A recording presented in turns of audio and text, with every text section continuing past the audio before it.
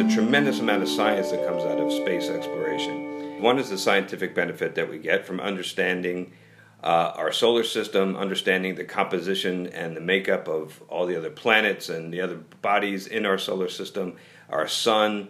We learn a lot about the Earth. We look back at the Earth with space assets.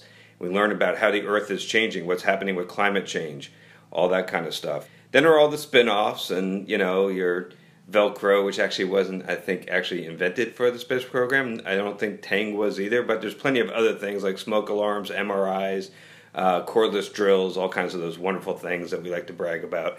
To me, that's actually not a very good justification for space exploration. And I'll tell you why. Because we could do those things by having targeted R&D research for industrial and commercial applications, probably more cost effectively. So it is true that we get lots of spin-offs, but I think that the science return that we get from space exploration is actually much more important than any kind of spin-off. But there's yet another reason I think trumps all those, which is the fact that, I'll put it to you very flippantly, there's an old joke about why did the dinosaurs go extinct, and it's because they didn't have a space program.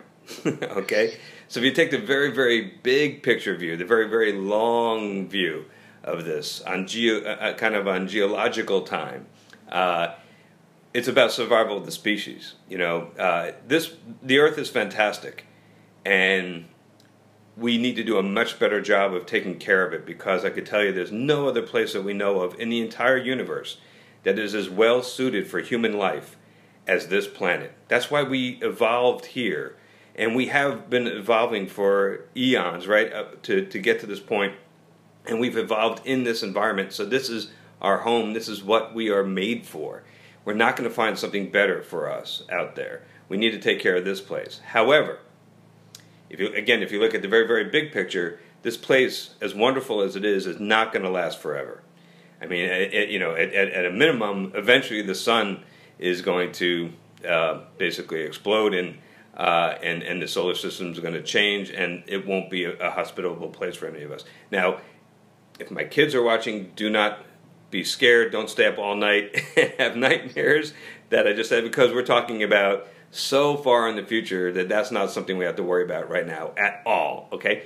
But there are other things. There are, there have been many extinction events in the course of not human history, in the course of the Earth's history. I think there have been about 7 of them. The one that everybody knows about is the extinction event that took out all the dinosaurs. And there's a lot of different ways that can happen. You can get hit by an asteroid. You can have a supervolcano that could throw up so much stuff into the atmosphere that we can have the extinction of life on Earth. There's a lot of ways that can happen. And by the way, the most probable way that we will have another mass extinction event on Earth is that if humans cause it ourselves. And we've been doing a pretty good job of that with climate change. For hundreds of years, we've been putting all these greenhouse gases into the atmosphere, and if we keep doing that and don't do anything about it, we will eventually make the Earth uninhabitable, and we will go extinct. So there's all these reasons why this place, as perfect as it is, will not last forever. And so I look at space exploration as the ultimate plan B, that if we have humans both on Earth and on Mars or other places inside our solar system, then if there is one of these extinction events and that other colony is self-sustaining, that the species will survive. So if you look at it as a survival question, I think that might be the strongest justification for spreading human life beyond just Earth.